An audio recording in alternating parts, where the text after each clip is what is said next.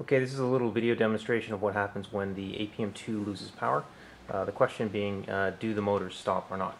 So what we have here is an APM2 with a little MediaTek on the top. It's got a little USB cable coming out here, and that's going to be plugged into my computer to provide, so the computer is going to provide the power to the APM2, so that we can disconnect it quickly and easily. Then we have a motor and a little ESC over here. It's a 3DR ESC. So you can see that the signal cable from the ESC is going into the APM2. The ground is connected as well, but not the power. So the power from the ESC's BEC is not going into the APM2. Right, and here's a separate battery. So the first thing we're going to do is we're going to plug in the battery, I guess. I don't think the order matters. So here goes the battery.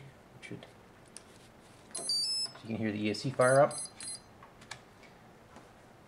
Now I've also plugged in the USB, so the APM2 is fired up. See the little lights flashing. Now I'm going to arm it. So it's arming. Move that a little bit further away. And then, whoa, just to prove that the motor is spinning. Okay, there, so the motor is spinning now. And I'm going to move power to the APM2 by unplugging it from the USB port and the ESC stops. It takes a while to stop, though. It doesn't stop immediately. It sounds like it slows down slowly. Let's just plug it in again.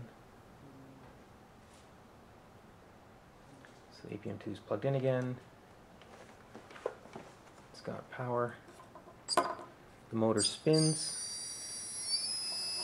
Let's spin it way up. So it's spinning at pretty much full power now. We're going to remove power to the APM2. So it just slows down. There we go. That's what happens.